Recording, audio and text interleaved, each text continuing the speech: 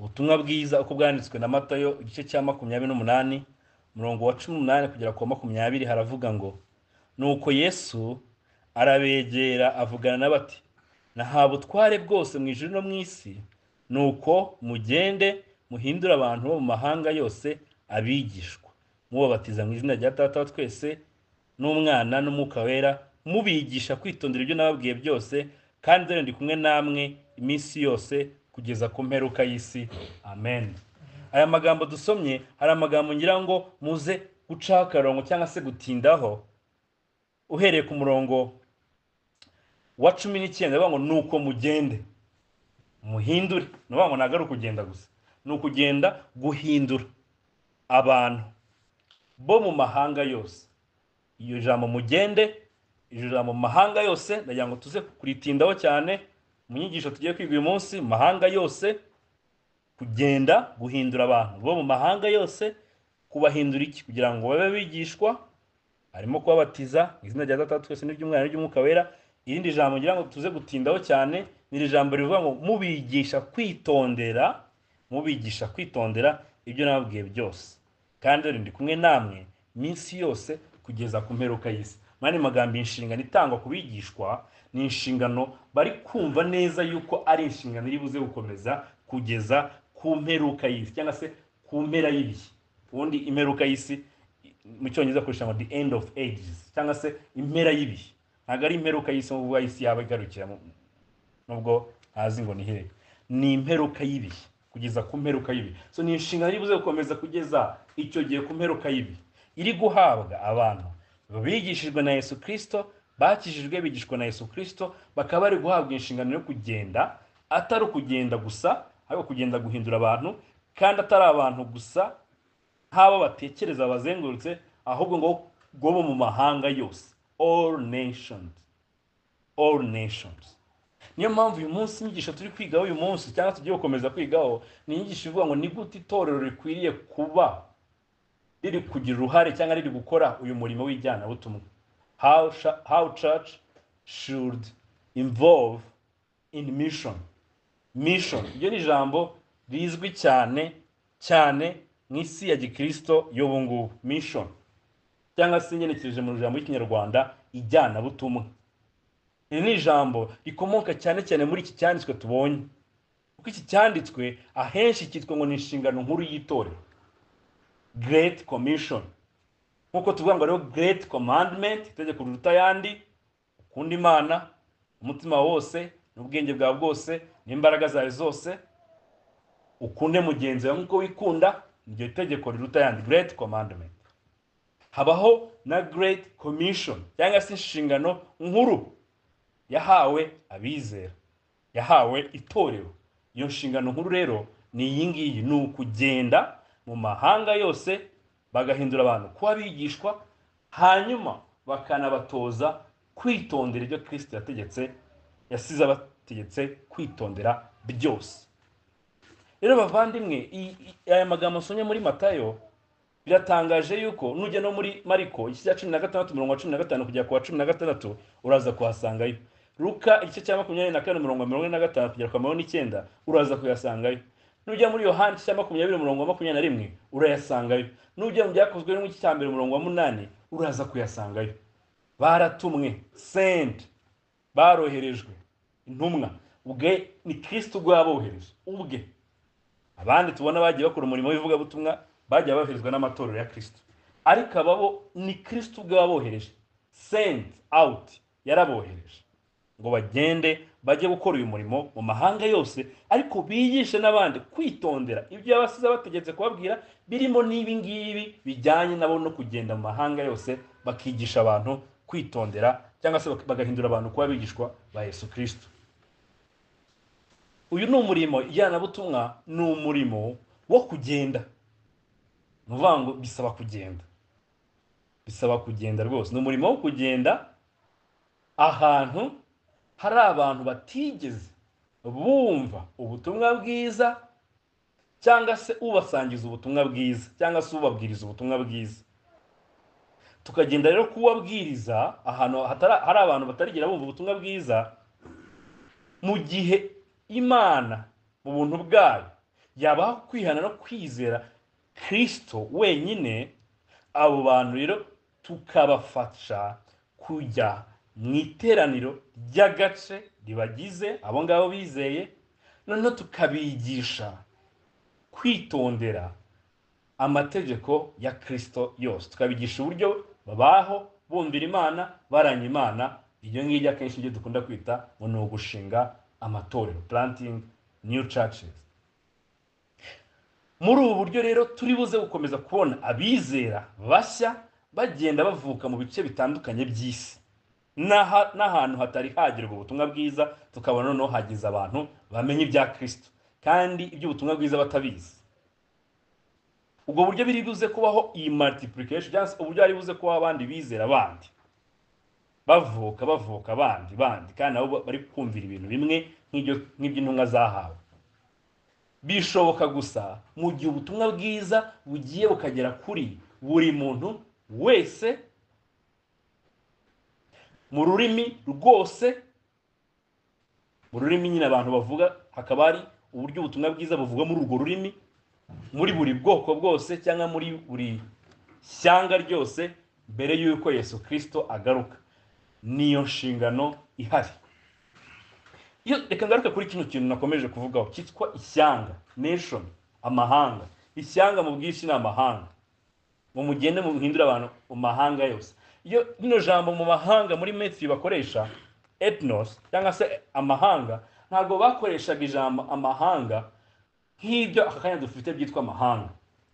Iyo mvuze ngo u Rwanda mvuze ishyanga, iyo mvuze Kongo mvuze ishyanga, iyo mvuze Uganda mvuze ishyanga. Ariko ahangaha iyo bavuga amahanga yose, ntabwo bavuga amahanga dushingiye kuri ubu buryo bw'imbibi zishingiye kuri politike runaka cyangwa zishingiye ku gihugu runaka, nk'uko abazungu nyuma baje bagacamo ibihugu bagashyiraho imigabane yabyo. Ntabwo aricyo tuba tuvuze.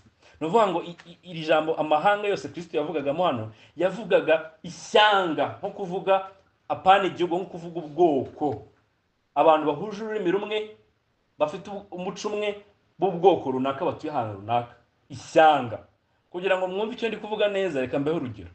Muri Congo, DRC, Democratic Republic of Congo, Congo yonyine ubwayo, mu buryo bwa politike ni ishyanga rimwe. Ariko mu buryo bw'ishyanga, nko kuvuga ubwoko cyangwa se ibyavugwamo hano muri Matayo mu mahanga yose, muri Congo harimo amahanga 250, amahanga 250. No vuga ngo harimo indimi zingana gutyo, abantu bavuga indimi zingana gutyo, amoko angana gutyo ari muri Congo gusa. Rero Imana ivuga amahanga, ivuga ishyanga, yavugaga abo ngabo, ku buryo ku isi babarura basanga ku isi harimo amahanga cyangwa se ishyanga arenga 16,000. Nyamara twaba ari ibihugu by'isi ntabwo bigera aho ngaho. Rero Imana ivuga mu mugene mu mahanga yose, yavugaga this concept yo kuvuga ishyanga, ubwoko, abantu bafite ururimi rumwe, bafite n'ubwoko n'umuco umwe n'ubwoko bumwe. Niyo mpamvu ugera za Uganda ugasanga harimo amahanga menshi. Rero Imana ivuga ngo mugende mu mahanga, yavugaga ariya, ntabwo yavugaga igihugu, ntabwo yavugaga igihugu. Ari nabyo tubona mu byahishuwe igice cya 7, tubona ngo abantu bazahagara imbere y'Imana bakijijwe ngo ni abantu baturutse mu moko yose no mu ndimi no mu mahanga yose. Bivuga ngo icyo bari kuvuga ni icyo ngicyo, ni ishyanga, ni abantu baturutse muri ayo mashyanga, ntabwo ari igihugu, kuko igihugu kimwe gishobora kuba kivugwamo indimi zitandukanye. Ibyo bikagaragaza rero ko harimo amashyanga menshi. Rero ibyo kenshi biratugora mu Rwanda kubera uburyo bwubakitse. Rero ibyo ngibyo niyo dukwiye kumenya kuri uyu murimo w'ijyana butumwa by'ingenzi, nubwo tugiye gukomeza kureba ku bindi.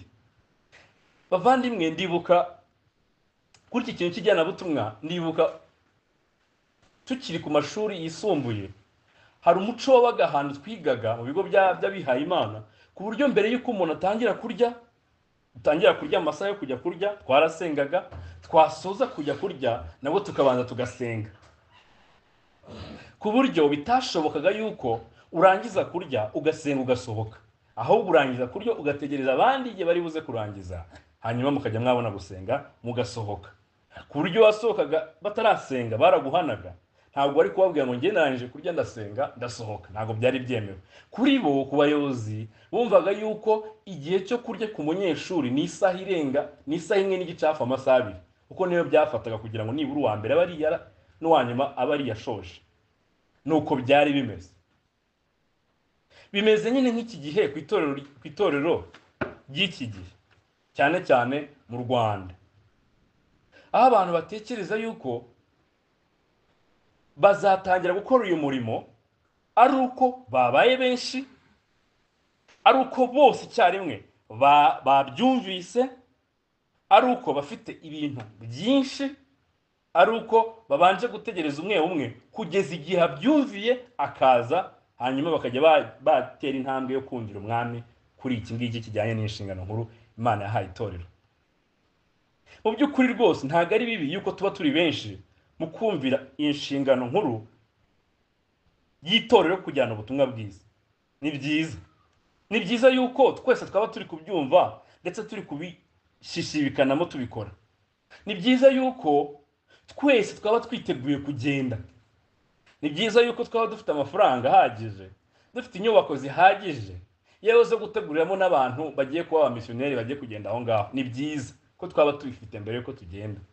Ariko muri ibyo byose mvuze, nta hantu na hamwe Bibiliya itubwira yuko ari ibyo ngibyo bishingirwaho kugira ngo uyu murimo utangire kumvirwa mu itorero rya Kristo. Nta hantu na hamwe Bibiliya itubwira yuko tuzagenda mu gihe twese twamaze kubyumva tugiye. Nta hantu na hamwe bivuga ko bose bazagenda. Nimuza kureba no mu byanditswe byera, muraza gusanga intumwa ntabwo zategereje ko abizera bose b'i Yerusalemu bose babanza kumvira inshingano. Noneho babibabona bati noneho tujye twajya i Samariya, tujye twajya n'ahandi hose kugeza mu mpera z'isi. Ntabwo ari uko bategereje. Ntabwo bategereje ko abizera bose b'i Yerusalemu babyumva noneho bakavuga ngo twese tuvuye muri Yerusalemu turagiye. Ntabwo ari uko. Ntabwo bategereje icyo gihe. Yewe n'igihamya muraza kusanga ntabwo ari intumwa zose zagiye mu bihugu by'abanyamahanga, hari intumwa zasigaye i Yerusalemu. Ariko se kuba zarasigaye i Yerusalemu bivuze ko batari bari muri uriya murimo? Nabyo turaza kubireba. Ikindi, nta hantu hamwe Bibiliya itubwira ngo itorero ribanze rigire buno bushobozi bw'amafaranga ribone kugenda cyangwa kugira abo ryohereza. Nta n'ahantu havuga ngo ugende wenyine bene so cyangwa n'itorero ritabizi. Ibyo nabyo nta hantu biboneka muri Bibiliya. Umuntu wifata ati ngiye nabyumvise ndagiye, ntabwo mbimenyesheje itorero, ndagiye tu.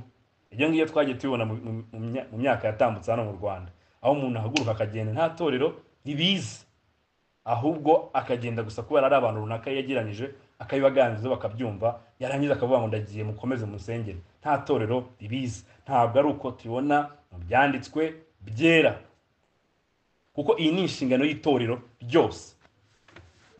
Ni inshingano y'itorero ryose bakwiriye gutangira gukora. Abatari kubyumva bakagenda babyumva babyigishwa, ariko ntabwo bategereza igihe bizaba byumvikanye mu mwuzuro bajya babona kubikora, kuko icyo gihe nta n'ikizabaho. Nta kizabaho rwose ko tuzaba twabyumvisha mu mwuzuro twese kuva kuri umwe kugera ku wa nyuma. Ahubwo nuko itorero rigomba kubyumvira rikagenda riterana umwete mu kubyumvira, ariko ni ukubyumvira by example, werekana urugero undi nawe akurikira. Reka rero tujye muri inyigisho uyu munsi. Bavandimwe, niba mwabibonye mu butumwa bwiza uko bwanditswe, yaba ari na Matayo na Mariko na Luka na Yohana, yewe no mu byakozwe n'umwe, aho hose tubona inshingano nkuru y'itorero yitabwaho cyane, igarukaho cyane, ku buryo mu maso ya Yesu Kristo no mu ntekerezo ziwe mbere y'uko agaruka cyari ikintu yagombaga kubabwira, ndetse cyane ko bagomba kwitondera, kuko cyane cyane ibi ngibi yatangiye kubibabwira ashinze agahagati ubwo yari amaze kuzuka agiye gusubira mu ijuru. Bigaragaza ko mu bintu byihutirwaga kubabwira mbere y'uko asubira mu ijuru, iki ngiki ni icya mbere ku bantu bakishijwe, kuko niwe nzira nyine yonyine. Iyo tuvuga ngo Kristo niwe nzira yonyine ijya mu ijuru, bijye bituremerera nanone gute twumva ukuntu ino nshingano yihutirwa, kuko niba ari we nzira yonyine, ubwo bivuze yuko ikwiye kubwirwa abantu benshi vuba. Ndetse usibye ko abanyabyaha babicurika bakavuga ngo ntabwo yaba ari we wenyine, hari miliyoni zingana gutya zitazi Kristo, ati ahubwo ashobora kuba ari n'izindi. Hoya, Yesu arabizi neza kandi yaratubwiye bihamya ko ni inzira imwe, bityo birihutirwa cyane kujya kuyibwira abandi kugira ngo bamenye iyo nzira imwe babashe gukira. Ari nayo mpamvu Kristo mu ntekerezo ze ndetse no mu gutanga amabwiriza ye n'itegeko rye yaritegetse ababigishwa ati mugende, mugende mujye guhindura abantu kuba abigishwa banjye, uhereye i Yerusalemu n'i Yudaya n'i Samariya kugera ku mpera z'isi, kugera no mu banyamahanga hose, kugeza igihe hazabaho impera y'ibihe byose. Nusoma neza mu byakozwe n'intumwa urabona yuko n'itorero, kuko mu byakozwe n'intumwa ni ahantu batubwira inkuru z'itorero ukuntu ryagiye rivuka nuko ryakomeje kubaho. Ni ahantu ubona yuko iyi yari inshingano yihutirwa cyane mu nshingano itorero rifite, uhereye ku munsi wa Pentekote igihe umwuka wera yamanukiraga intumwa kugeza igihe gukomeza kugeza aho inkuru igarukira mu byakozwe n'intumwa mu gice cyaho cyane. Ubona yuko intumwa zagiye muri Aziya zijya muri Europe zibwiriza ubutumwa bwiza zishinga amatorero.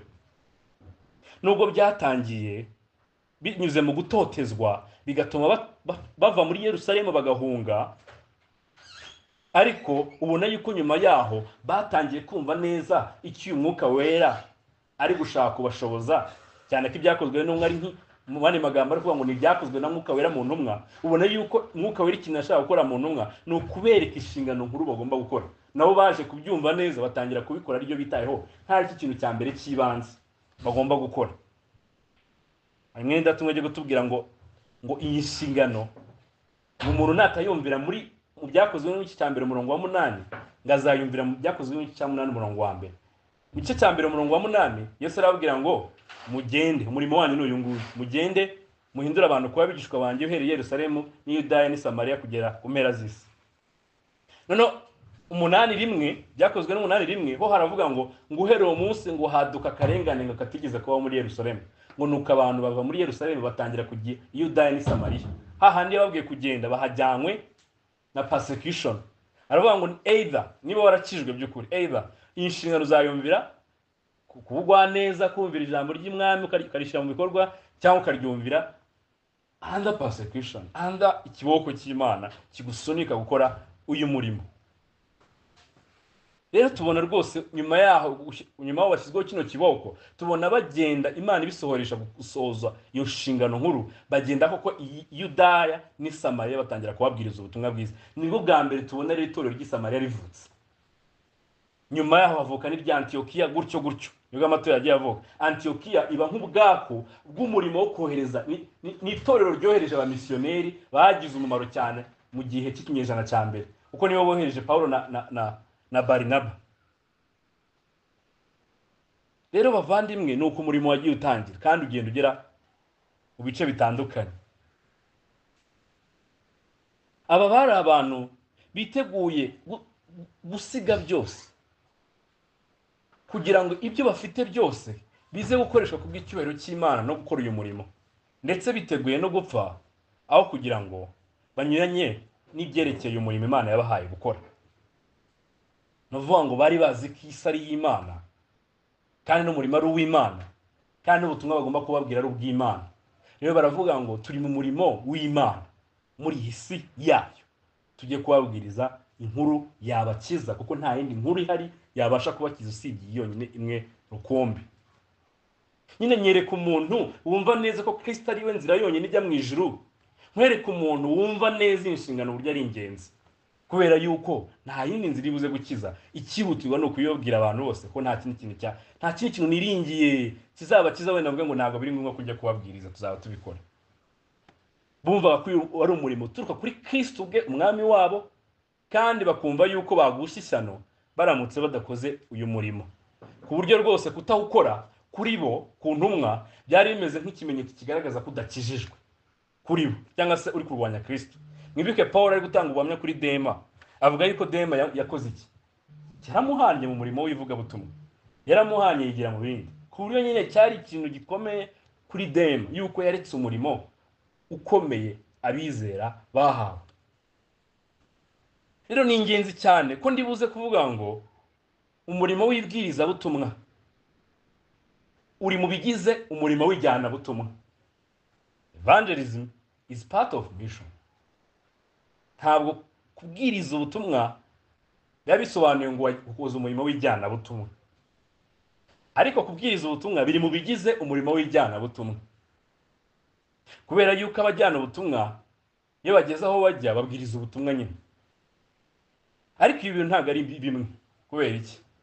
Kubera yuko y'itorero ry'agace riri kubwiriza abakristo babo n'abantu baturanye bababwiriza ubutumwa bwiza, ibyo bari kumvira Imana rwose babwiriza ubutumwa bwiza. Ariko iyo tugeze ku murimo w'ijyana butumwa ari uri kwerekeza ngo mu mahanga yose, ntabwo Kristo muri Matayo 18:28 19 kugera kuri 20 ntabwo ari kongeraho mu mahanga yose. Mu mahanga yose bitabyizana iyi nshingano y'ijyana butumwa. Ni igihe noneho itorero ritangiye kugenda mu bice no mu moko no mu bihugu bitandukanye aho ubutumwa bwiza butaragera, barangiza bakababwiriza ubutumwa bwiza, haboneka bizera, bagashyiraho amatorero y'uduce ari buze kubafasha kumva ubutumwa bwiza. Munyumve neza, ahantu ubutumwa bwiza bw'ukuri butaragera. Ko hari igihe dusobanura ibintu bati ubutumwa bwiza ariko ugasanga icyahageze si ubutumwa bwiza. Ni ahantu ubutumwa bwiza bw'ukuri butari bwagera, kugira ngo habe abizera. Abo bizera rero nabo batangire babe itorero ry'agace ritangira kumvira umwami. Ariko cyane cyane no mu moko atandukanye, gupasinga, kunyura mu moko, ukava mu bwoko wari urimo ukajya mu bundi, ahantu hari abantu batazi n'icyo ubukristo bwerekeye. Aka kandi turi kuvugana, hari amoko ariho ku isi atazi, adafite na Yohana 3:16 mu rurimi rwabo, atayifite rwose, atarabona n'umuntu uvuga ngo ni umukristo uri buze kuvuga ngo undi umukristo asobanure ngo ubukristo ubundi ibyo bishatse kuvuga iki. Harahari aka kandi abantu bari mu mwijima w'icuraburindi, abo dukunda kwita ngo ni unreached people groups. Abantu tubwiza ubutumwa bwiza ntibabwemere, abo ngabo rwose ubutumwa bwiza buzabarega ku munsi w'urubanza. Abo babwirijwe niko batumviye, kandi bamaze gukomeza kubabwiriza. Ariko hari n'abandi bataragira n'ijwi ribongorera turutse muri mwene data wahageze wenda yitambukira ababwira ibya Kristo, habe badafite n'ubibabwira, badafite na Bibiliya mu rurimi rwabo, badafite n'umuntu uriyo kuba ministering. Aho rero no turi kuvuga umurimo w'ijyana butumwa. Nubwo itorero ryakora umurimo w'ibwiriza butumwa hafi aho ngaho, ariko ntabwo rirarangiza kumvira inshingano y'umwami kugeza igihe bari buze no gutangira gutekereza ku bandi bantu bo hakurya yabo bataragira none n'agacu ko kumva no kubona ibyanditswe byera no kumva wababwira iby'ijambo ry'Imana. Niyo mpamvu Kristo mu bitekerezo bye muri Act 1:8 aravuga ngo muba bahamya i Yerusalemu, muzabagabo kumamya i Yerusalemu ni Yudaya ni Samariya kugera ku mpera z'isi. Hano bakoresha ijambo ku mpera z'isi, end of earth, nta bakoresha ku mpera z'ibi, end of ages. Ku mpera z'isi mugende mugira, muhere hafi komeza mugenda kugera ku mpera. Ku mpera z'isi rero ni ahantu rwose Paulo ajya avuga mu Efeso 2 ngo n'abantu batari bazi Imana, badafite Imana rurema, baba mu mwijima w'icuraburindi. Abo rero nibo Paulo yaje kubwiriza. Ndetse Paulo ubwo avuga ko ajya agira umwete wo kujya cyane cyane hahandi hataragira ubutumwa bwiza, wo kugira ngo tubakire ku rufatiro rw'undi. Rero iki kintu ni ingenzi ko tuza kugitindaho, kandi uri buze kugisigarana. Kivuga ngo iyo tuvuze ijyana butumwa nono tuba tuvuze kurenga imbibi z'itorero ry'agace aho riri, ahubwo hakajyaho no kujya kure aho hataragera ubutumwa bwiza namo, cyangwa hataragera n'icyitwa ubukristo muri rusange, nubwo hari ibihagera bitabara ubukristo rwose. Iyi rero ni ikintu itorero ryacu rikwiriye gutangira gutekereza, ribishyizeho umwete kandi ryihangana kandi ryemera ikiguzi cyose kugira ngo tubashe gusoza uyu murimo. Uyu murimo w'ijyana butumwa werekeye kubwiriza ubutumwa bwiza, ufite intego yo kugira ngo ahari uyu muntu uri kubwiriza Imana ibikoreshe itsinda umutima we, imuha kwihana no kwizera umwami wacu Yesu Kristo.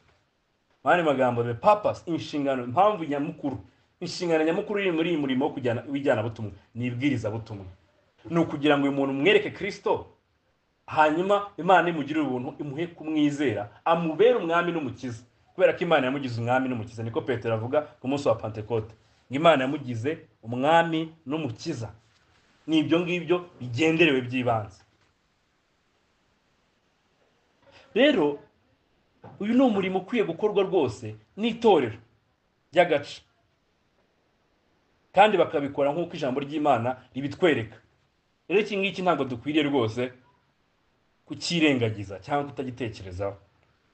Nubwo maze kwerekana yuko uyu murimo w'ijyanabutumwa inshingano yawo wa mbere harimo ibwirizabutumwa cyangwa kubwiriza ubutumwa bwiza no gushinga amatorero y'uduce ari buze gukomeza gukurirwamo n'abizera, kugira ngo bakomeze bamenye ibya Kristo, nabo bazakomeze gukora ibyo ngibyo abandi. Ariko ntabwo nasoza ahangaha ntavuze ngo nanone uyu murimo si buzasaba gusa, nubwo icy'ingenzi cy'ibanze ari ukubwiriza ubutumwa bwiza, abantu bakizera, hanyuma akabaho gushinga amatorero y'uduce. Ariko si icyo usaba cyonyine.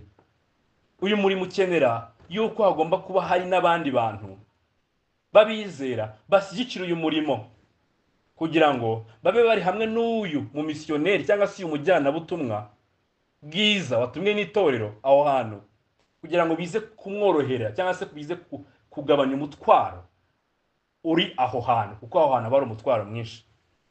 Niyo mpamvu rimwe na rimwe uzasanga hamwe bisaba yuko hazakenerwa abantu bajyana nawe mu kumufasha mu rurimi rwaho, kugira ngo yirwe ururimi rwaho abashe kubabwira mu rurimi ko ntabwo abaruzi, abashe kurwiga, abashe kurubabwira. Niyo bizakenera abazi ururimi rwaho cyangwa no gukora translation cyangwa se impinduranyandiko za Bibiliya, kugira ngo nibura bagende bagira ibice na bimwe na bimwe byo muri Bibiliya biri mu rurimi rwabo babasha kubyumva, uko Imana yashimye ko ubutumwa bwiza bubwirirwa buri muntu wese mu rurimi rwe, ari buze kumva ijambo ry'Imana mu rurimi rwe. Ntabwo Bibiliya ari nka Qur'ani idahindurwa iguma mu cyarabu ukajya usoma ibintu utumva. Imana yashimye ko kukuri tukugira kuri mu rurimi twumva, kuko Imana yashimye ko abaho indimi zitandukanye. Iyo rero yashimye ko abaho indimi zitandukanye ngo ntabwo iri kure yacu, ishima no kutwishurira no mu buryo yashimye ko tugira harimo n'ururimi rwacu, ko turi buze kumva ijambo ry'Imana n'ubutumwa bwiza mu rurimi rwacu. Rero bikenera n'abo bantu bari buze gufasha uwo murimo. Yewe ndi kuvuga ntabwo ari inshoberamahanga, kubera yuko na mwene data wari umumisiyoneri ukomeye cyane witwa Paul, wari umujyanabutumwa. Tubona ahantu henshi mu nzandiko ze agaragaza ko hari abantu baba bari kumwe nawe, babana nawe. Si Paul gusa na Petero ubwe yigandika urwandiko akavuga ngo uru rwandiko nubwo ari y'urwandika ariko rwandikishijwe n'ukuboko kwa agatamuvugwa rwanditse. Urwandiko rwa mbere rwa Petero ntabwo rwanditswe n'ibiganza bya Petero, ahubwo rwanditswe na bano bantu babanaga nawe bamufasha muri uyu murimo kugira ngo worohe. Uko nimujya kureba neza mu rwandiko rwa mbere rwa Petero cya 5 murongo wa 12 hagaragaza yuko wanditse uru rwandiko ari Silowano. Paulo rero mu byakozwe n'igice 20 murongo wa 1 kujya ku wa 4 tubona ko agaragaza yuko hari abantu bagendanaga nawe bamufasha muri no murimo. Si umurimo rero w'umuntu ku giti cye cyangwa se w'umujyanabutumwa umwe wenyine ngo ukore wenyine, ahubwo akeneye ko itorero rimuba hafi, ndetse rimwe rimwe akaba hagira n'abantu rimwe na rimwe bajya kumutera umwete no kumufasha mu birimo rimwe na rimwe iri aho ngaho. Igice cya 20 murongo wa 1 kugera ku wa 4 byakozwe mwe haravuga ngo imidugararo imaze gushira. Hano Paulo yaravuye muri Efeso, habereye imidugararo myinshi. Imidugararo imaze gushira, Paulo atumira abigishwa arabahugura, abasezera avayo ajya i Makedoniya, anyura muri ibyo bihugu abahuguza amagambo menshi, ajya Bugiriki amara y'amezi 3, maze abayuda bajya inama yo kumutera yenda gutsura ngo yambuka Gisiriya. Nicyo cyatumye agambirira kujya anyuza i Makedoniya. Abajyanaga nawe ni Sopatero mwene Puro w'Iboroya, na Aristariko na Sekondo b'Itesalonike, na Gayo w'Iderube, na Timoteyo na Tukiko na Tirofimo bo muri Aziya. Aba ngaba ngo nibo bajyanaga nawe. Murongo wa 5 ngo batubanziriza imbere baturindira itoro. Ubwo nubango iyi batubanziriza urumva na Luka nawe isazamo, kuko Luka niwe wanditse urwandiko rw'ibyakozwe n'umuntu nawe yari kumwe nabo. Mwumve nyine abantu bajyanaga na Paulo muri uyu murimo. Ntago hose Paulo yahajyaga wenyine, kandi yari abakeneye cyane. Ndetse no mureba mu rwandiko rwa Timoteyo rwa kabiri, ubona uburyo Pawulo yumvaga neza umumaro w'abandi bene data muri uyu murimo, ku buryo banyohereze baze bamfasha. Ni ibintu byinshi yakeneye, ndetse aravuga ngo muzanyereze n'ikote ry'imbeho. Ninde uri buri muzanire se? Hari n'uwashima aravuga ngo yankoreraga Onesimo, aravuga ngo yankoreraga ndi hano muri gereza. Rero ni umurimo ukenera bene data benshi kugira ngo dufatanye rwose, umurimo w'umuntu umwe. None reka njye ku kibazo gikomeye ahangaha, ni gute itorero ryakora uyu murimo w'ijyanabutumwa, itorero rya Kristo, ariko itorero ribwiriza ubutumwa bwiza. Uburyo bwa mbere tubona mu byanditswe byera, tugiye kureba mu byanditswe byera cyane cyane mu byakozwe n'intumwa, kuko niho hantu hakomeza kutwereka umurimo w'itorero mu isi, uburyo bawukoraga. Naho rero tuze kureba tuvuge ngo ese twebwe noneho turaza kubigana gute bene data bakira. Icyambere tubona, icyambere bakoze, boherezaga abamisiyoneri, boherezaga abajyana butumwa. Ubwo nibwo buryo bwa mbere itorero rishobora kuba gukora uyu murimo, n'ukujyana, n'ukohereza, n'ukohereza abajyana butumwa. Ikigero cyiza cy'ibi ngibi tukibona mu byakozwe n'intumwa cya 13 umurongo wa 2 kugera kwa 3. Igihe mu itorero ryo muri Antiyokiya bari gusenga, ngo ryari rifite abantu benshi bari gifted, baravuga hejuru, benshi bari gifted rwose. Ariko bagiye kubohereza, ntabwo bohereje abantu bose bari gifted, ahubwo boherejwe abantu bari gifted and called, bafite impano ariko banahamagawe. Ibyo ni ingenzi, kubera ko hari igihe umuntu aba afite impano ariko atarahamagawe. Ariko turi kubona ngo ni abantu bari gifted ariko bahamagawe n'Imana. Ko muri aba bose bari gifted, ntabwo ariko bose bahamagawe. Tubona ariko hari inshingano itorero riri gukora, hamwe no kwiringira Mwuka Wera, divine authority na human authority, cyangwa se the church iri gukora izi nshingano zo kohereza abantu, ariko binyuze mu kuza kureba icyo Mwuka Wera avuga. Ubu twege dufite ijambo nyine byanditswe, byahometswe na Mwuka, aribyo byanditswe byatureberamo. Reka dusome. Haravuga ngo ubwo wasingaga umwami Imana biriza ubusa, Mwuka Wera yarababwiye ati mundobanurire Barinaba na Sawuli, bankorera umurimo mbahamagariye gukora. Nuko bamaze kwiriza ubusa no gusenga, bahera ko babarambikaho ibiganza barabohereza.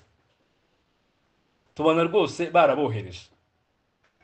Nibwo buryo itorero, buryo bumwe itorero rikwiye kuboneka muri uyu murimo.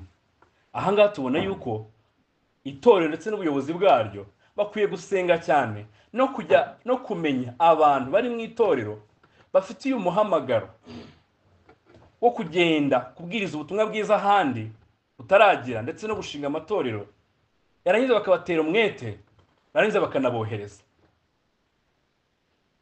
Kandi ibi ngibi Imana bakwiye kureba abantu bafite impano ariko banahamagawe muri urwo rugendo rwo gusenga no kubana nabo, babasha kubimenya. Kandi bakwiye no kumenya yuko nk'itorero rikwiye kumenya uburyo rikomeza gufasha abano bantu n'ibyo gutozwa ku y'uyu murimo bagiye gukora uwo ari we. Niyo mpamvu nabo bagomba gutozwa. Uburyo bwa kabiri itorero rikwiye kuboneka muri uyu murimo ni gusengera uyu murimo w'ijyana butumwa aho butaragera. Yego itorero rya mbere ryarasengaga kugira ngo Imana itange abantu benshi bajya muri uyu murimo w'ijyana butumwa, ndetse naho uri gukorwa kugira ngo abantu bizere. Yaba bimeze nk'ibyo Yesu Kristo abwiye intumwa ze muri Luka 10:2, aravuga ngo arababwira ati ibisarurwa ni byinshi ariko abasaruzi ni bake, nuko mwinginge nyiri ibisarurwa ngo yohereze abasaruzi mu bisarurwa bye. Ariko tubona n'ahandi basengaga rwose tari mu kumvira itegeko rya Kristo ryo gusabira ibisarurwa kugira ngo n'abasaruzi baboneke. Hari n'ahandi turi kubona yuko basabiraga aba bantu bajyana umurimo w'ijyana butumwa ndetse n'umurimo w'ijyana butumwa muri rusange, kuko the work is huge, umurimo ni mugari cyane. Hari abantu million and million batarumva ubutumwa bwiza, wenda babwumve babuganga batarabwumva rwose. Abaroma 15:33 kujya 32 aravuga ngo nuko ndabinginga bene data, ni Paulo abwiraga itorero ry'Abaroma uburyo nabo bari buze kuboneka muri uyu murimo. Kubyo Paulo ari kubinginga, ntabwo ari kubinginga ngo namwe muze, ahubwo mu bikino ari kubabwira no gusenga ni ikintu gikomeye cyane. Ngo nuko ndabinginga bene data kubw'umwami wacu Yesu Kristo no kubw'urukundo ruva ku Mwuka, ngo mushishikarane nanjye kunsabira Imana nkire ab'i Yudaya batanyumvira, kandi kugira ngo imfashanyo njyane i Yerusalemu zishimwe n'abera, mbone uko nzaho muri nishimye, Imana nibikunda nduhukane namwe. Muri kubona ukuntu ari kubagaragaza nk'aho bari mu murimo umwe. Nduhukane namwe. Ubu buremere burangabanukira kubera mwamfashije. Nimusenge rero. Gusenga ntabwo ari ikintu cyoroshye bavandimwe. Hari ukuntu iyo bigeze kuri uno murimo w'ijyanabutumwa ati yewe nzasenga, ukagitura nk'ikintu cyoroshye. Kirakomeye muvandimwe. Gujya uhora usenga uri ku mavi, n'ikimenyimenyi no kwisengera ubwawe ngo urusheho kwezwa. Reba ukuntu bijya bigorana. Noneho tekereza guhora usengera abantu utarabona, abantu utanazi, ugahora ubagira ku mavi basabira ngo mwami, abantu bari muri no bihugu bitarajya babona ubutumwa bwiza ubahe kumenya Kristo, wohereza abasaruzi. Ukajya utekereza abamisiyoneri runaka, ukavuga ngo ndashaka kubamenya, basabire buri munsi njye mbabaza n'amakuru. Ushobora kumbwira ati ayo makuru se nayakura hehe? Umwami nabyo yarabitanze. Ubu ngubu isi tugezemo n'isi y'amakuru yihuta cyane. Ushobora kujya ku rubuga rwitwa Joshua Project, ushobora gusanga ayo makuru ndi kubwira y'abantu bataragerwaho n'ubutumwa bwiza. Hari application bashyira muri telefone yitwa Unreached People Groups, wagenda ukayireba rwose, bahora bashyiraho prayer requests z'amoko atandukanye ataragerwamo n'ubutumwa bwiza. Hari Heart Cry Missionary Society, ku mbuga zabo rwose bahora bashyiraho ibyifuzo uko bwije uko bukeye by'abamisiyoneri bari ahantu hatandukanye bakeneye gusengerwa. N'ejo bari babishyizeho ahantu hari umwuzure, hari itorero ryabaga ariko naryo ryarengewe. Ibyo byose ni ibyifuzo byo gusengera. Rero ntabwo twavuga ngo rwose ngo ntabyo dufite byo gusengera, kandi umurimo ari munini, urahari, ni munini rwose. Uburyo bwa gatatu bavandimwe dukwiriye kuboneka muri uyu murimo ni ukushyigikira umurimo w'ijyanabutumwa mu buryo bwo gutanga ubutunzi bwacu. Tubona urugero rwiza ari itorero ry'i Filipi ryafashije Pawulo, atari kugira ngo Pawulo abe aministeringa mu itorero ry'i Filipi, ahubwo kugira ngo Pawulo ajye muri uyu murimo w'ijyanabutumwa n'ahandi butaragera muri Europe. Tubona rero abona uburyo bwo kubandikira abashimira ko bakoze uwo murimo, kandi uyu murimo agaragaza yuko wabaye w'umumaro muri uyu murimo ari gukora. Koko rwose aba bene data bakoze umurimo w'ijyanabutumwa, kandi Pawulo arabibashimira. Mwumve mu ba Filipi igice cya 4 umurongo waho wa 15 kugera ku wa 18 haravuga ngo,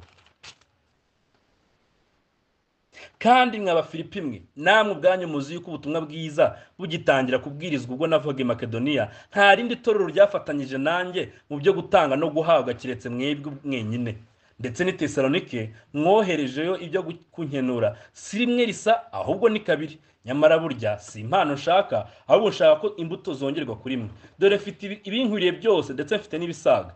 Ndahaze ubwo maze guhabwa na Epafrodito ibyo mwohereje. Bimbereye nk'umubabwe uhumura neza, ni igitambo cyemewe gishimwa n'Imana. Ntabwo aya magambo Pawulo yavugaga ari amagambo y'ubusambo, umuntu ubonye amafaranga akagira ubusambo. Oya, ahubwo ari kugaragaza uburyo hari need ikomeye, hari gukenerwa gukomeye, ku buryo ibintu mumpaye bimbereye nk'umubavu uhumura neza, bimbereye ibintu by'umumaro koko, bimbereye ibintu bigiye gukomeza kumfasha kunduhura muri uyu murimo ndi gukomeza gukora w'ibibwiriza butumwa. Kandi ngo icyo ngambiriye muri Yesu uko nshaka ibintu byanyu, ahubwo ni ukujya n'izo mbuto zikomeze zere muri mwebwe, imbuto zo kumvira umwami, kuko bari kumvira umwami, bari gusohoza ibyo Imana ibahamagarira gukora byo kumvira uyu murimo. Bari gutanga ubutunzi bwabo kubw'umurimo ukomeye Imana ishyizeho umutima, kuko nubwo utawushyiraho umutima, Imana yiwushyizeho umutima ku buryo nyine yakoresha n'abandi udahari, ariko ikawukora. Ariko nanone uzagibwa n'urubanza, nubwo hari n'igihe itemera gukoresha abandi uhari, nk'uko yabigenze kuri Yona. Ijya kumushaka iyo iramuzana ku ngufu, iramuzana bakageze ku murimo yamuhamagayeho. Rero arye tumera nka ba Yona, tugasanga ntabwo dushaka kumvira uyu murimo w'Imana. Uburyo bwa kane rero tubone itorero ryagiye riboneka muri uyu murimo w'ijyanabutumwa ni mu gutanga amakuru no kwakira amakuru. Bakakira amakuru bakayitondera, ntibayajugunye. Nk'uko wakumva iyi nyigisho itubwira ku ijyanabutumwa ukabijugunya iri ati ntabwo bitureba. Ndabyibuka ibi bintu by'ijyanabutumwa bavandimwe, yo bigiye mu matorero adakunda ubutumwa bwiza, atanabwiriza ubutumwa bwiza, bararumva ati ni byiza rwose, rumunyembo, babyumva nk'ibikorwa by'ubunyempuhwe. Ariko kuri agenda zabo ibyo ngibyo ntabwo bibamo, bahita babicishamo akarongo bakabijugunya aho ngaho.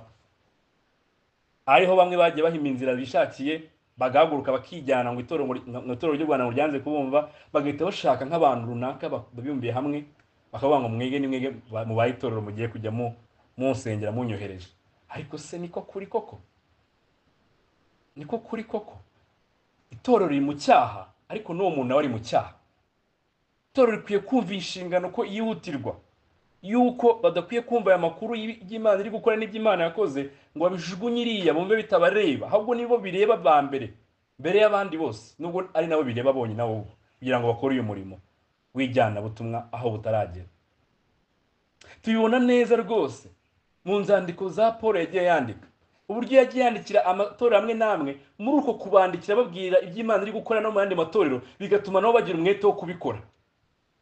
Ariko byaturutse kuki? Kuko bumvishe, bagize ubushake bwo kumva amakuru y'ibibera ahandi. Icyo ni kimwe, ubwo bari gutangira ubwo ni ugutangira kwimvovinga cyangwa kuboneka muri murimo w'ijyana butumwa. Ikindi banayumvise ntibamaze ubusa, ahubwo bayitaho, batangira gutekereza icyo bakora. Ni uburyo bundi nabwo tubona itorero ritangira kuboneka muri uyu murimo w'ijyana butumwa bwiza aho butaragera. Kandi tubona rwose mu nzandiko za Paulo nta guhirengagiza kubabwira ibi bintu. Murebe mu Bakolosayi 4:7 kugera ku 9. Paulo avuga ngo tukiko mwene data ukundwa w'umubwiriza iby'Imana ukiranuka, ni umugaragu mugenzi wanjye ukorera mwami wacu, azababwira ibyanjye byose.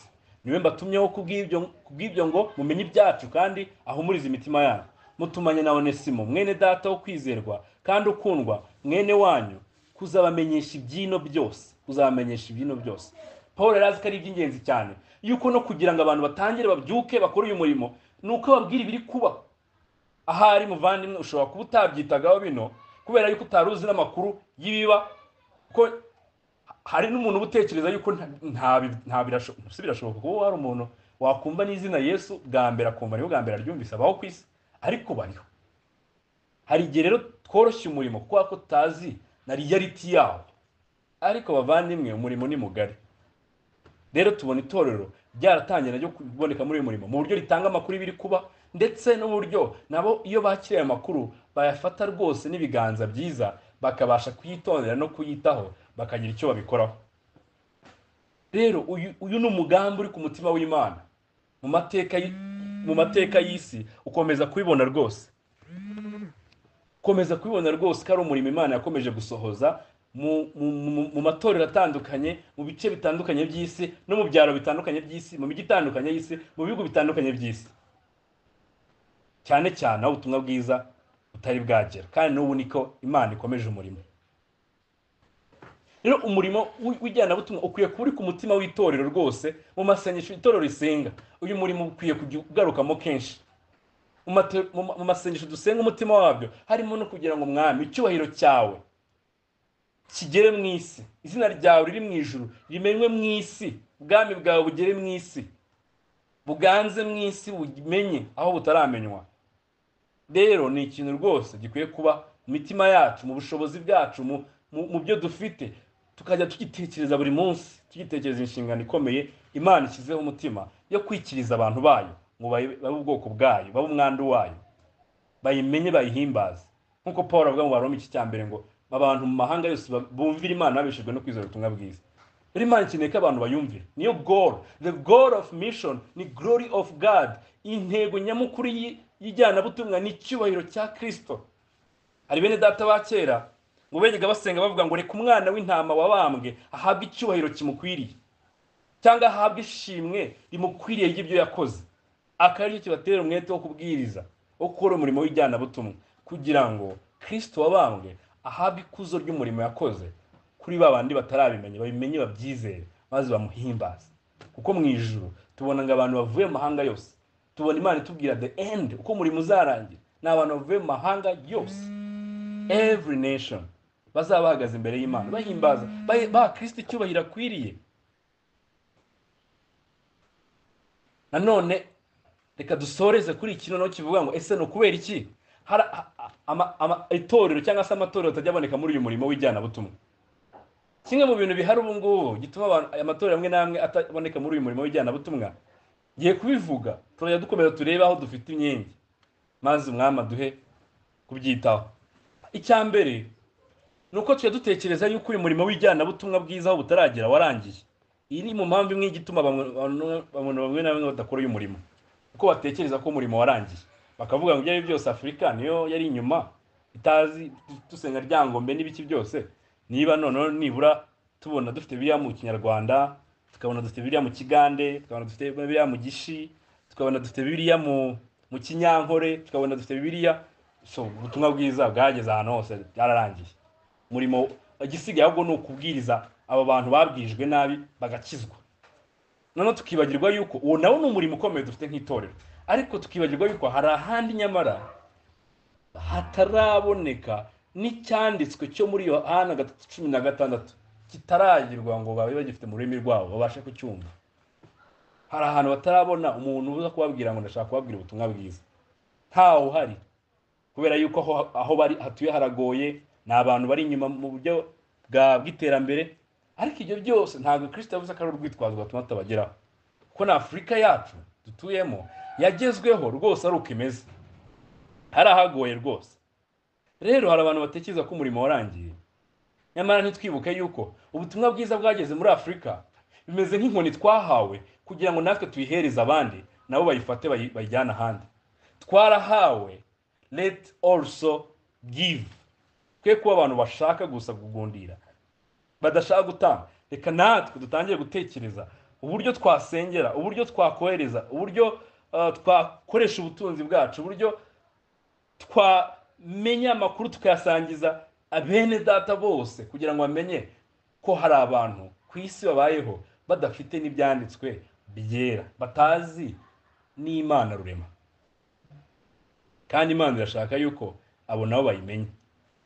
Ikindi cya kabiri cyo gituma itorero ritaboneka muri uyu murimo, nuko rimwe na rimwe dutekereza yuko umurimo w'ijyanabutumwa ari umurimo w'ibwirizabutumwa ni uwacu twese nk'abizera, ariko byagera ku murimo w'ijyanabutumwa tukumva yuko ni uw'abazungu, white people. Ahari byaterwa nuko abamisiyoneri benshi twabonye cyangwa se tuya twumva amateka, aba William Carey, David Livingstone, ba Paul Washer, twumva ari abantu nyine n'abazungu. Ariko bavandimwe aka kanya hari abanyafrika nabo bari kugenda mu bihugu nk'ibyo ngibyo batumwe n'amatorero yabo, bakajya ahantu rwose hataragera ubutumwa bwiza. Ndetse ahari bigaterwa nuko mu myaka myinshi ishize utari wabona umuntu witwa umujyana butumwa cyangwa se missionnaire w'umunyafrika. Ariko bavandimwe nyine impamvu yabyo nyine nuko itorero rya Afrika ry'umwihariko, nubwo ari n'andi matorero yandi ku isi, inshingano ntabwo turayihagurukira ngo twumve yuko dukwiriye gutekereza kohereza abantu bajya kubwiriza ubutumwa bwiza, cyane cyane aho butaragera. Nka Paulo avuga ngo nishimira kujya aho ngaho cyane. Gatatu, indi mpamvu ituma itorero ritaboneka muri uyu murimo ni uko dutekereza ko uyu murimo ni uw'abantu badasanzwe. Ni abantu bakijijwe ariko bafite uburyo umwuka wera akorana nabo, cyangwa se bafite uburyo bumva Imana mu buryo budasanzwe. Ariko ibyo ngibyo byaba ari ikibazo n'uburyo bumva mu Kristo. Bavandimwe, ni byiza yuko aka kanya dutangira gutekereza yuko abantu Imana ikoresha ibohereza muri ibyo bihugu bitaragerwaho n'ubutumwa bwiza ni abantu bakijijwe, ari abanyabyaha, bakirwana no gukoresha means of grace, bakirwana n'icyaha, bajya bagira ubwoba rimwe na rimwe bw'ubuzima, bakabugira nabo nk'uko wowe ubugira, ariko bakavuga ngo ntabwo nkwiriye gushyira ibyanjye imbere hejuru y'umwami wacu Yesu Kristo. Rero bavandimwe, ni umurimo Imana ihamagarira itorero risanzwe rwose ryayo, ntabwo ari itorero ridasanzwe, ni itorero riri gustragoringa nk'uko natwe hari ibintu byinshi tugistragolingamo. Ariko ikintu gituma aya matorero arenga ibyo akabasha kumvira iri bwiriza ry'umwami ni ukubera kumvira gutuma ibi byose bigenda bigira uburemere bukeya, maze bagabikora. Dufite ibintu byinshi byo gusengera, ariko rwose uyu murimo nawo ni w'ingenzi ko tuwusengera. Ikindi cya kane gituma amatorero amwe n'amwe atajya muri no murimo ni uko dutekereza yuko tuzawukora mu gihe tuzaba dufite ingano y'amafaranga menshi. Icya mbere gipfuye muri byo ni uko uyu murimo atari amafaranga gusa ariko awukora. Icya kabiri ariko ni uko dutekereza yuko usaba amafaranga menshi.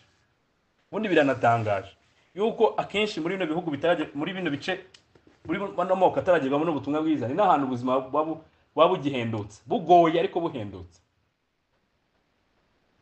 kurusha mu mijyi tugiye tubamo n'ahandi hatandukanye. Ariko bavandimwe, nuko mu by'ukuri uyu murimo buri wese atanze bicyo afite,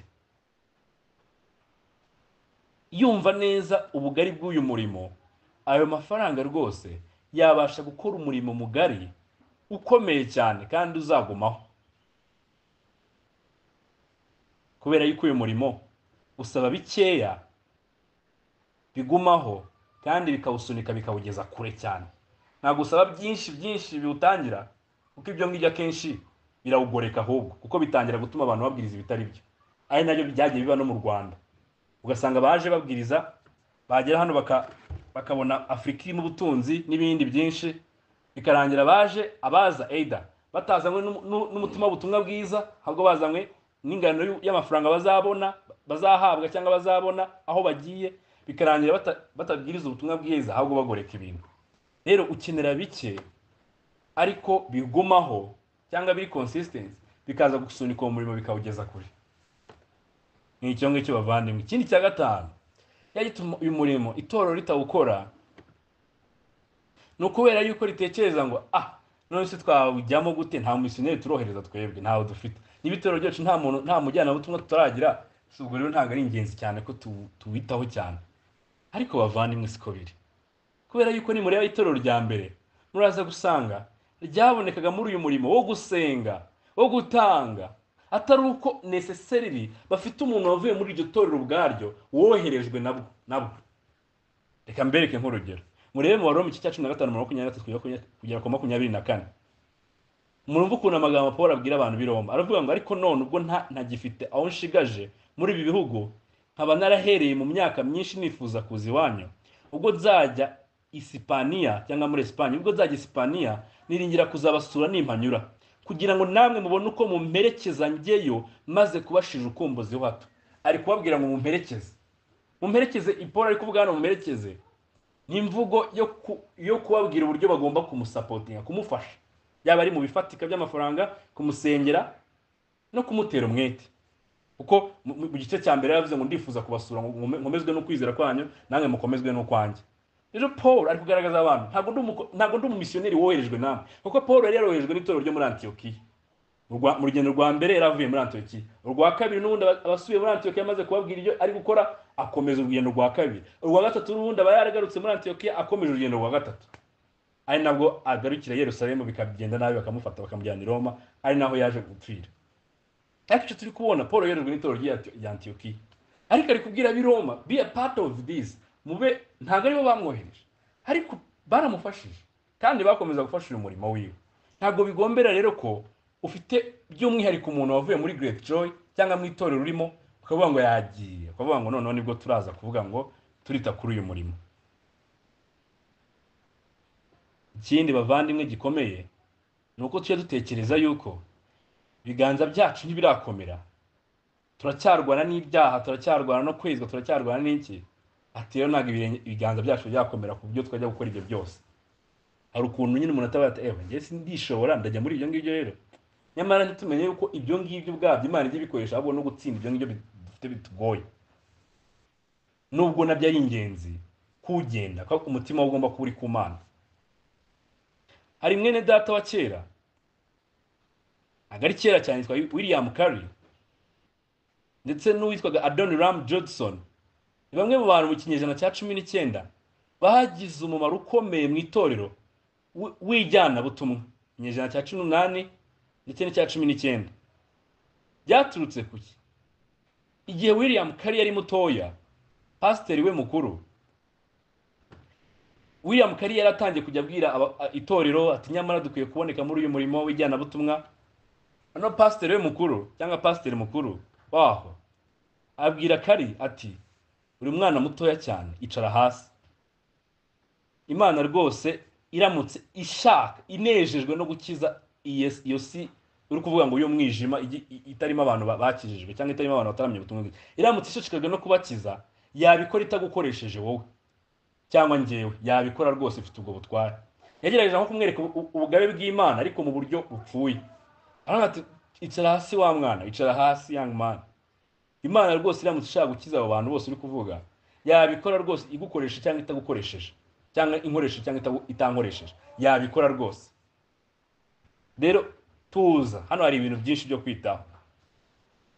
William Carey ntabwo yabyemera, ahubwo yigishije kuri iryo torero yabagamo, yigishije imwe mu nyigisho yamamaye cyane kubiri uyu murimo w'ijyana butumwa, ishingiye muri Yesaya 54:2 kujya kwa 3, aho yari ifite umutwe w'amagambo uvuga ngo nkuko utegereje ibintu bigari ku Mana, niko nawe uko uhabwa ibintu bigari ku Mana, niko nawe gutegerezaho ibintu bigari byo kuyikorera. Nkuko wabonye agakiza gakomeye, niko Imana igutegereje yuko uri buze gukora ibikomeye. Nibuke aya magambo nayo Kristo yabwiye Paul ubwo yamukizaga. Yarambwira ati, Paul we warandenyanyaga, ariko nawe muko ngukishije nkagukiza, nkakwimenyekanisha, nkwiboneye, mbona nkubone, nawe niko uzababazwa byinshi kubw'izina ryanjye. Rero uko twakira ibintu bikomeye birushaho gukomera, agakiza kayo karushaho gukomera, tukabyumva mitima yacu byo birushaho gukomera, niko Imana itegerejeho gukora byinshi bikomeye ku bwayo, kubw'icyubahiro cyayo. Aya ni amagambo Paul yavuze mu Bakorinto ba 2:5, aravuga ngo twemejwe yuko umwe yapfuye ariko bose bapfuye, kandi yapfiriye bose kugira ngo abariyo be gukomeza kubaho ku bwabo, ahubwo be kubwa bapfiriye akabazukira. Ngo kubaho kubw'icyubahiro cy'Imana no gukomeza kujya gutarura intama zayo zazimiye utirebyeho, no gusenga usengera abo ngabo, no gutanga ibyawe, no kumenyekanisha hose uyu murimo uri gukorwa kugira ngo abantu bawiteho, abantu bakijijwe ariko ukubwirwa bakijijwe. Ko hari igihe uvuga bino bintu ukabona nk'umuntu w'umupagani utarakizwa abizanyemo ibintu by'impuhwe ariko atarakizwa rwose, uwo nguwo ntabwo ahamagarirwa uyu murimo rwose. Akeneye kubanza kwiyunga n'Imana, hanyuma Imana ikamubitsa iryo jambo ry'ubwiyunge ajya kubwira abandi kugira ngo nabo biyunge n'Imana. Niko ibyanditswe byari bigaragaza. Iki gihe rero umwene data amaze kubwiriza iyi nyigisho, yari ari kwinginga abandi bapasiteri bagenzi we, ababwira ngo ni igihe kirageze n'iki cyacu kugira ngo dutangire dukore uyu murimo w'ijyana butumwa ahandi mu bihugu bitari ibyacu, aho butaragera. Kubera yuko mu bushake bw'Imana cyari ikintu gikomeye ku itorero, Imana yahaye umugisha uwo murimo w'umuvandimwe, hanyuma tubona havuka imiryango imwe n'imwe ishingiye ku matorero ikora iyi mirimo yo kujyana ubutumwa bwiza butaragera, harimo n'uyu witwa Baptist Missionary Society. Rero ni igihe cyacu nk'itorero ry'u Rwanda kugira ngo dutangire natwe dutekereze gutya, dutekereze kuri uyu murimo w'ijyana butumwa. Ntabwo watera intambwe ngo ugende umutima wawe bitararemera. Reka soze mvuga ngo bavandimwe, kugaruka kwa Yesu Kristo kuri bugufi, ariko kugaruka kwe ajya komatanya neza n'uyu murimo wo kubwiriza ubutumwa bwiza aho butaragera. Yesu ubwe mu magambo yari ivugiye muri Matayo 24:14 aravuga ngo kandi ubu butumwa bwiza bw'ubwami buzigishwa mu isi yose, ngo bubu buhamya bwo guhamiriza amahanga yose, nibwo imperuka izahera ko ize. Iri torero ryacu rikwiriye rwose kuboneka muri uyu murimo w'ijyana butumwa. Igisubizo ni yego. Niba koko itorero ryacu rishishikariye kumvira Kristo no kumwubahisha, niba koko ari we mutwe w'itorero ryacu, igisubizo ni yego. Dukwiriye kuhora dushakashaka, dutekereza, guhera uyu munsi kujya dutekereza, twungurana ibitekerezo uko umwuka wera agenda biduhishurira, uburyo intentionally tubigambiriye tumenya uyu murimo ukomeze, tukamenya ni bande bari kukora ubu ngubu mbere ko tuwukora, ni bande bari kukora bakeneye gufashwa, bakeneye gushyigikirwa, bakeneye gufashwa rwose. Yaba ari ukubasengera, yaba ari ugutanga ibyacu byose kugira ngo bakomeze bakore uyu murimo aho bari, hataragira ubutumwa bwiza bwo kuri, cyangwa hataragira n'ubwo buryo n'izi minsi zituma ubutumwa bwiza bwumvikana, ari ryo jambo ry'Imana mu rurimi rwabo batazi no gusoma, ahenshi niyo bazi no gusoma. Rero bavandimwe, si gusa bigarukira aho ngaho, ahubwo tukamenya, tukita no ku murimo wo kumenya aho ngaho hagiye kubwirizwa cyangwa hari kubwirizwa ni gute hafashwa abo bizera bakeya babonetse umwami yabishimye, kugira ngo baze kubaho bari iteraniro ritoya ryizera ry'itorero rishingiye ku butumwa bwiza, aho ijambo ry'Imana ryigishwa mu kuri kwaryo, kandi hakaba ari itorero rishingiye ku mahame yo mu ijambo ry'Imana, ku buryo nabo bari buze gukomeza kumva inshingano no gukomeza kubijyana babishyitsa ku bandi, kugira ngo Kristo agaruke ari we uzasohoza byose, aje gutora umugeni wiwe, uko nicyo azaba aje kureba, gutora umugeni wiwe no guciraho iteka abanzi be bose. Nguko ubutumwa bwiza natwe bwatugezeho muri Afurika. Abantu baje bamwe babwiriza ukuri n'ubwo hari abazanye ubutumwa butari bwo, ariko hari abaje babwiriza ukuri k'ubutumwa bwiza, barwara za malariya, bamwe barapfa, abandi barabwiriza bamara ibinyejana bari hano, nta urizera, nta urakizwa. Ariko nyuma Imana igenda itugira ubuntu, hagenda haboneka bamwe bagenda basoma ukuri, bakakumva, bakakubwirizwa, bakabwiriza ukuri k'ubutumwa bwiza, bashinga amatorero. Amwe muri yo kubera kudakomeza kwitondera ubu butumwa bwiza, aza kuranya nawe yarabaye nk'ibindi byose, ko ari amatorero yagiye atangira ari mazima. Uyu munsi bavandimwe, dufite bene data bateranira i Musanze. Ni ahantu hataraba itorero rikuze rikomeza kwita ku bizera babo, ariko nicyo turi gukomeza kubona yuko bagenda bakura, babasha kwita ku bizera babo. Ni ikintu dukwiye gukomeza gutekereza n'umutima wacu wose, uburyo dukwiriye gukomeza gufatanyiriza hamwe nabo, kugira ngo ribe itorero rizima, ryigenga, rifite abakuru b'itorero, rifite amahame y'ukwemera amazima rishingiyeho. Hanyuma gutyo tukagenda haboneka andi matorero, ariko tukaza no kugera aho tuza kurenga uru Rwanda rwacu, tugatekereza noneho n'ahandi bataragera noneho na Bibiliya iri mu rurimi rwabo, kubasengera, kohereza abajyayo n'ibindi byose bijyanwa nabyo. Bavandimwe, umurimo ni munini, ntabwo urarangira. Torero, umurimo nturarangira. Amen.